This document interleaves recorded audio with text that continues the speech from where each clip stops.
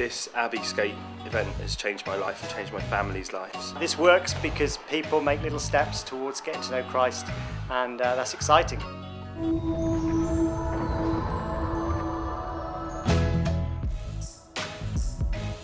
Each year you learn something a little bit new about the culture of the community and of the young people, and also about how you can find more effective ways of engaging with families. The Abbey community, it brings us all together because we all go to different services, so you'll get some people that go at 10:30 in the morning and some families that don't go till 4 in the afternoon, but the skate park brings them all together.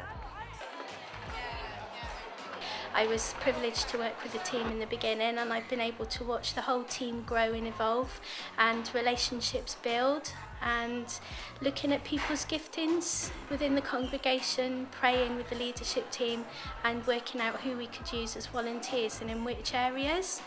And this year it's been absolutely amazing. We've been able to delegate the work to different people, and they've just been able to go and get on with it, and it's been a really peaceful, relaxing journey up until this point this week. I suppose from my perspective, I've been now running Christian Surfers full-time, living by faith for over 10 years now, and what makes it exciting for me is to see little steps that people take along the way. I often think that sort of a bit like an iceberg, you know, we only see about 10% what God's doing, and the other 90% is beneath the water. But it's exciting for me when you see lives changed. There's people here we connect with, there's people in the surf we connect with, not just in those lovely summer hot days, but actually in the middle of winter. And that's when the relationships are so strong. We had one person 2 years ago who came to Malmesbury Skate, and he was so affected by what he saw and by what was happening that it brought him back to God. And even today, just a couple of hours ago, 2 young people, 2 12-year-olds, came in and they were asking questions about faith. And they talked to one of the members of the skate team about God and about Jesus, and he had an opportunity to pray with them. And after that they said, "We'd love to know more about this Jesus. Have you got any material?" So the cafe has been really, really popular, and the thing I love about it is the fellowship, so all the relationships that are built with people that come into the cafe and drink coffee that would never normally come into a church. I think when you get volunteers in that kind of situation, it's all about making it a rewarding experience for them, so that they know they're submitting themselves to a bit of hard work for no reward. So you have to make it rewarding, you have to be appreciative and show them exactly how their effort is making a difference to what is happening. So if it's something physical like lugging in 100 hay bales at 7 in the morning on Valentine's Day, when they should be at home cooking their wife's breakfast or nipping to the florist's early to get flowers or whatever, they're not. They're helping us put 100 hay bales into an abbey and bagging them up and lining them all out. And then, so you get them to come back in the day when they can see what a difference what they did made to the setup.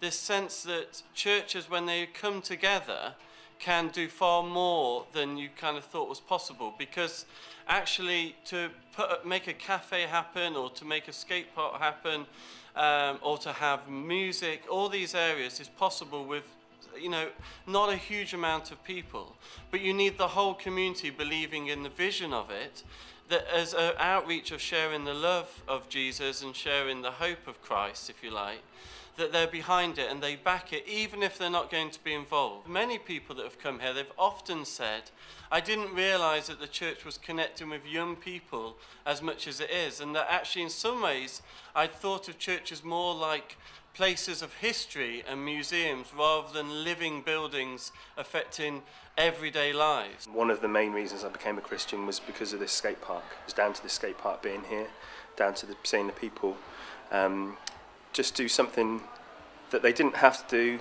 that no one really wanted them to do, but just to show God's love and to show teenagers that this abbey belongs to them as well, and God loves them as well. And so they walk past the abbey in the morning on their way to school or hanging out in town, and they don't look at the abbey and think, that building's got nothing to do with me and that church has got nothing to do with me. They look at the abbey and think, cool, that's where we have a really good skate park. And that's the and the people in there are cool as well, and they're Christians, so they associate being Christian with being cool, and I'm sure teenagers don't use the word cool now anyway. Whether it's sick or something.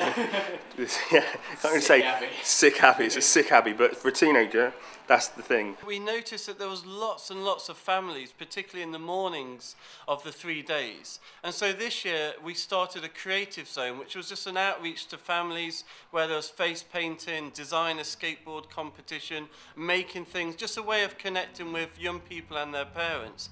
And already this morning we've seen great fruit of that. So it's a great reminder that as you try as far as possible to stay sensitive to the voice of God and listen to what God wants to do through the project you're involved in, He can continue to teach you new things about what He would like to do through the event that you're running.